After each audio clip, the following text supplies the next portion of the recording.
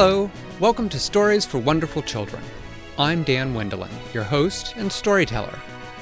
Years ago, I began recording the bedtime stories I told my children every night. Now, we would like to share those stories with you. I hope you enjoy my Stories for Wonderful Children.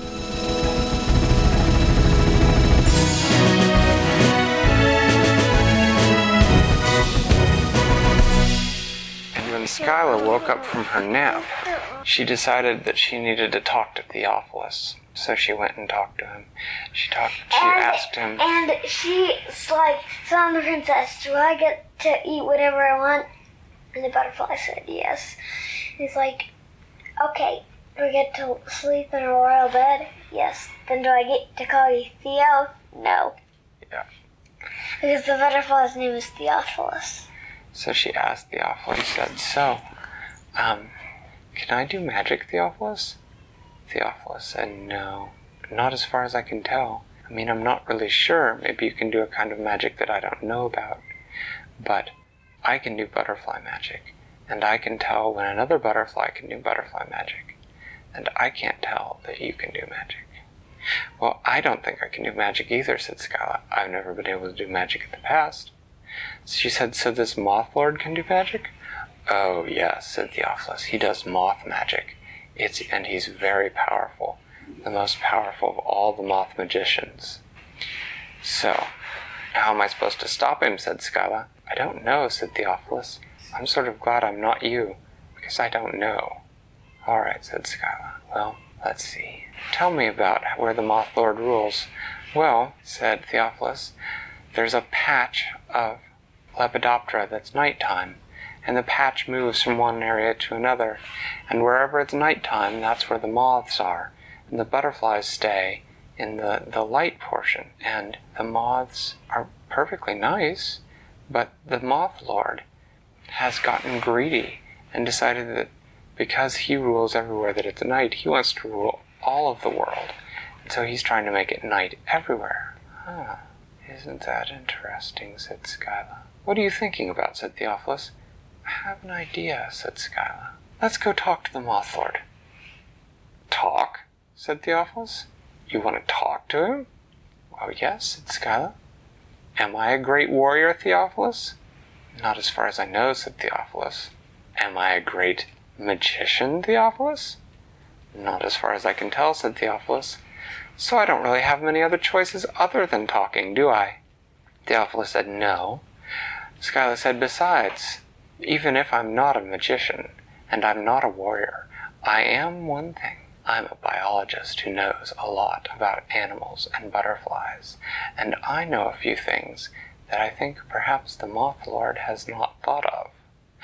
All right, said Theophilus, I'll show you where the current patch of nighttime is. So he and Skyla walked out of the castle, and Skyla followed him across some hill, and she could see up ahead an area where it was dark, and they began to walk into it. And not long after they had walked in, they were stopped by a moth that had glowing spots on its wings, a big brown moth, and he said, who goes there? And Theophilus said, it is I, Theophilus, with the Princess Skyla. She is not a princess here. Here only the Moth Lord rules. Yes, said Skyla, we know. I was very much hoping to talk to the Moth Lord. Does he have a moment? You will not stop him from casting his spell and ruling, you know. Yes, said Skyla, I know that. You know that? Yes, said Skyla. I'm quite sure that I won't stop him. I'm confused. Yes, she said, well, maybe you'd better take me to talk to him. So the moth said, this way. So she followed him, and Theophilus followed him, and they walked for some time. Skyla liked looking up. She could see the stars, and the moon was out, and she could sometimes see a moth flying from one spot to another, sipping nectar from a flower. Or nectar, yes, that's what butterflies and moths eat.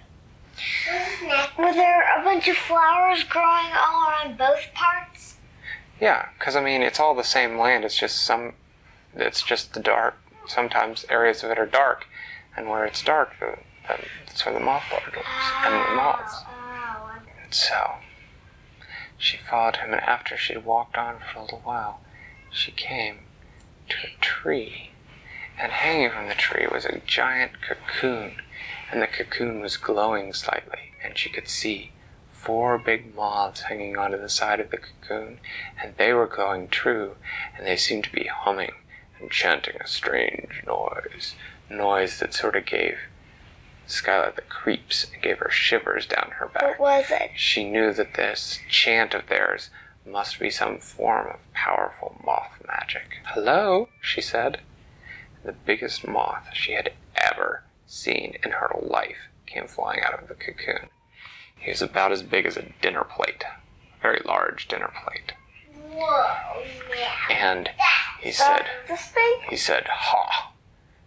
So we meet at last, Princess Skyla. You will not stop me. You are too late." "Oh, no, I'm not going to stop you," said Skyla. "But I don't think you're going to turn all of Lepidoptera tonight." "What do you mean? I've checked this spell and been casting it for years. I know what I'm doing. It will turn it tonight." "Oh, I believe you," said Skyla. "I don't know much about magic, but I believe you that you're very powerful, and that you know what you're doing, and that if you finish casting your spell, that you will turn all of Lepidoptera tonight. No, what I'm here to talk to you about is that you don't want to do that." "What are you talking about? Of course I want to do that." "No, I really don't think you do." "I don't think you know what you're talking about. I think I should have my moths expel you." "Well, you can if you want," said Skyla, "but before you do that, may I ask you a question? That's all I ask, is 3 questions. 3 questions, and then you will leave me alone so that I may finish establishing my dominion over Lepidoptera?" "Oh, yes. If you answer my 3 questions, then after that I will leave you alone, and if you choose, you may finish your spell, and I will not even attempt to stop you." "Fine," said the Moth Lord. "Ask away." Skyla looked at him. She said, "What do moths eat?" The Moth Lord said, "What do you mean, what do moths eat? We eat nectar from flowers, of course. Didn't I hear you were a biologist or something? I thought you were supposed to know things like this." "Yes, I'm just checking," said Skyla. "I wanted to make sure moths here ate the same thing as moths where I grew up. Now, let me ask you this. What makes nectar?" "You really aren't a biologist. You're not very bright either." "Can you just answer the question?" "Fine. Flowers on plants make nectar." "Thank you," said Skyla. "Thank you so much for being so patient with my questions. Now, I have only one more question. What do plants need to grow?" "What do plants need to grow? Why, plants need water and soil and, sunlight." "Right," said Skyla. "So, then, I'm not going to ask any more questions, but I think I'm correct in figuring that if you finish casting your spell, then it will be dark forever in all of Lepidoptera, and no more plants will grow, and no more flowers will be grown, and there'll be no nectar, and you, and all the moths, and all the butterflies will starve. Right?" "Oh," said the Moth Lord. "I guess I hadn't thought of that."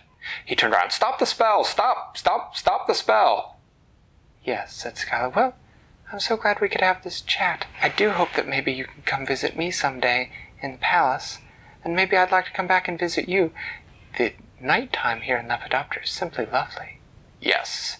Well, I think you've given me some things to think about." "I imagine so," said Skyla. "Come on, Theophilus." And she turned and walked away, with Theophilus close behind her. As soon as they got into the light, Theophilus landed on Skyla's shoulder. He said, "That was amazing." "Well, I'm glad you're impressed, Theophilus." "Call me Theo," he said. Thanks for listening to Stories for Wonderful Children. I created today's story, but questions and witty commentary were supplied by my children. The music was created by Brandon Thompson. If you enjoy the show, please tell someone about it or leave a review on your podcast provider. Our website is storiesforwonderfulchildren.com, and you can also find us on most social media. I'm Dan Wendelin, reminding you to tell tell someone you love a story.